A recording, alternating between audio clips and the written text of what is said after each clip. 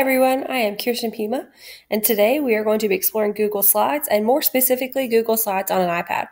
It's a tool that can be used to connect and instruct students through a digital platform, and here's how to get started with Google Slides on an iPad. So, the first thing you're going to want to do is make sure that you actually have the Google Slides app downloaded. Most iPads are going to have it, but just in case, it's that white little box with the orange piece of paper on the inside. Your next step is you can either choose a template or you can create a new presentation. If you're going to choose a template, here are your options. As you can see, they already have different things split up into categories between education, work, personal. They're already set up. Now for this presentation, I'm going to create a new one. You can make your title first.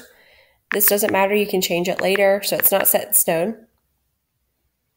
Okay, the next thing you're going to want to do is, most people aren't going to want a white Google slide. So you're going to hit the three dots in the top right corner, and that'll give you different options for colors and fonts. So you'll hit change theme. Change theme, here you go. You've got all these options for different colors and fonts to make your presentation look a little prettier. Perfect. So next thing, if you want to change wording or fonts, you'll go and click on the actual space and you can change your font here.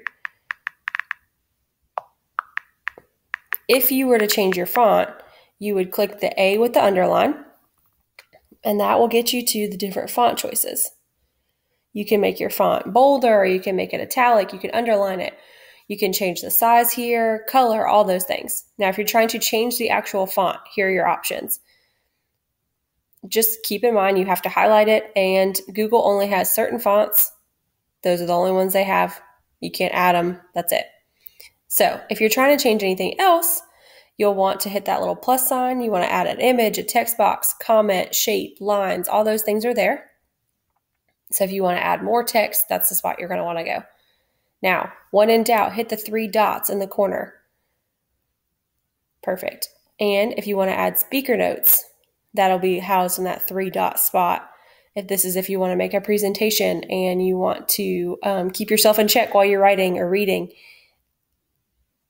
If you want to hit view guides, that's going to add these lines. This is to help keep things more aesthetically pleasing. Now, Slides has this nice feature where it kind of automatically will give you those guides anyways, but if you'd rather have them on all the time, that's where you can change that. The next thing most people want to do is add more slides. So this little box at the bottom with the plus sign gives you all the different types of slides you can add. Some people usually go with the same slide over and over. The best part is you could add a different type of slide for each different piece. You could start with a section header, and then you could add a title and body. They don't all have to be the same. They don't all have to be uniform. It kind of spices up your presentation and doesn't keep it so bland and boring. So as you can see, we've got different types of slides, and it all still matches, which is the best part. It doesn't look like it's all over the place. So we're going to go back over to the three dots.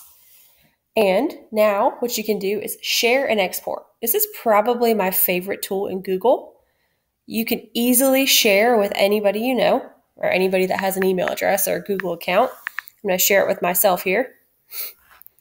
And you can add that. You can make me an editor, and you can easily share it like that. You can share other ways. You can also copy the link, just simple as that. You can email it to someone. You can post it on Google Classroom. Those things are easy. You can also share by sending a copy. You can send it as a PDF, which they won't be able to edit, or a PowerPoint, which they could download and edit later. Now, PDFs are obviously going to be like a sheet. And the last thing you can do is make a copy. So say you want to make a copy for a teammate so that they can use it, but you want them to be able to change whatever they need to without changing your own. That's an easy way to share a slide or a presentation with someone.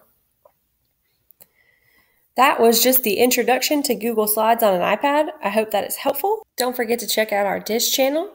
You can subscribe on Facebook, Twitter, Instagram. Follow us on Pinterest. Subscribe and enable notifications on YouTube. And look out for more tutorials. Thanks for watching.